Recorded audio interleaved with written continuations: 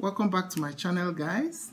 My name is Mora Lizzie. You can as well call me Ijele. So guys, this is another episode of Reunion Matters, but in today's video I am not going to analyze it here. I'm not going to do it. I will just go through whatever that happened yesterday night. So yesterday night was lit. A lot of playing energies, but it was funny to watch. But in this video, it's not a therapy section. It's just to say literally what happened last night.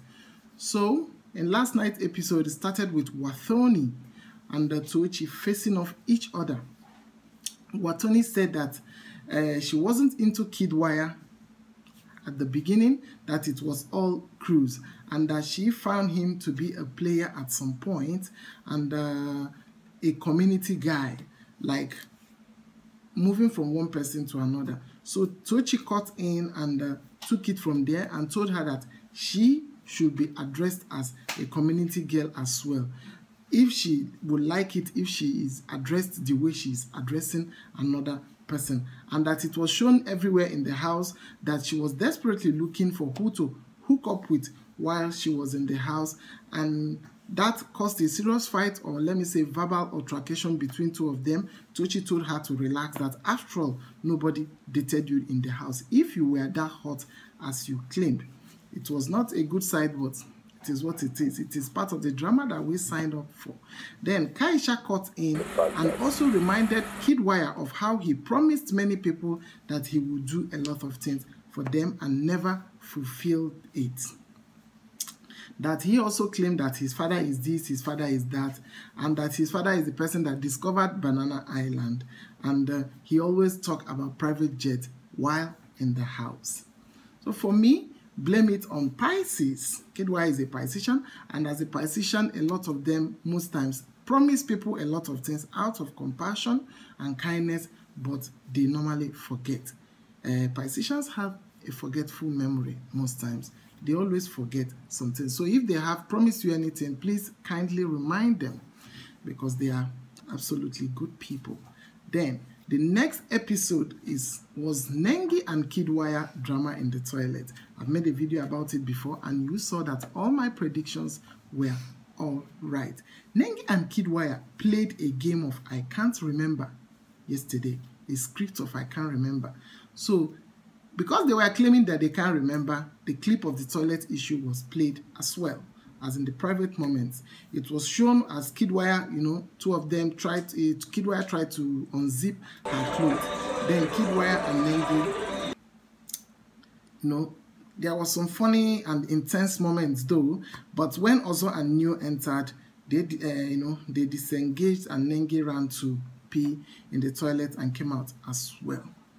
So from what I saw yesterday, it was not just a financial attraction. There is a sexual attraction as well. And the funny thing is that both of them understand each other. If you followed yesterday's episode closely, both of them understand each other. They defended each other. They exonerated each other. And, all true. This person, like, they are literally behaving as if they have known themselves for ages, or like they discussed about it before they come, but they didn't. Katrina attacked NENGI. When Katrina attacked NENGI, and the way KIDDWAYA came to her defense, it's just a natural compatibility there. They are naturally compatible, and they're naturally into each other, or attracted, or being friends. There is something that binds them that we can't explain on the ordinary eye. And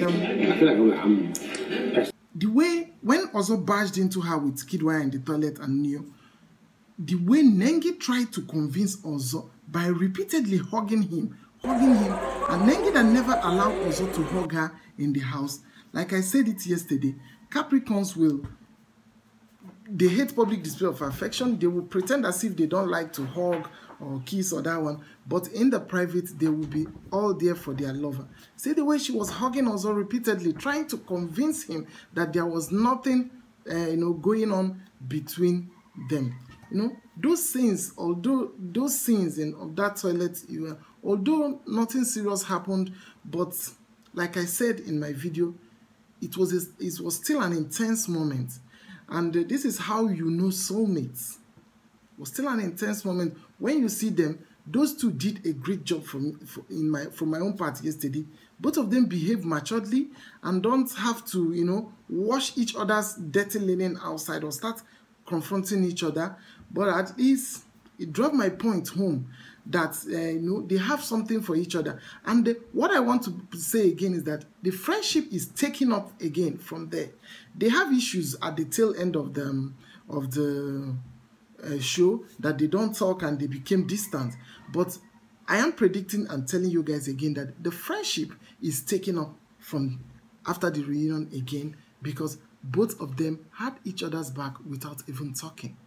And that each other's back they had will join them back and will rejuvenate their friendship and their loyalty and their trust for each other. So, KIDDWAYA shippers, be prayerful.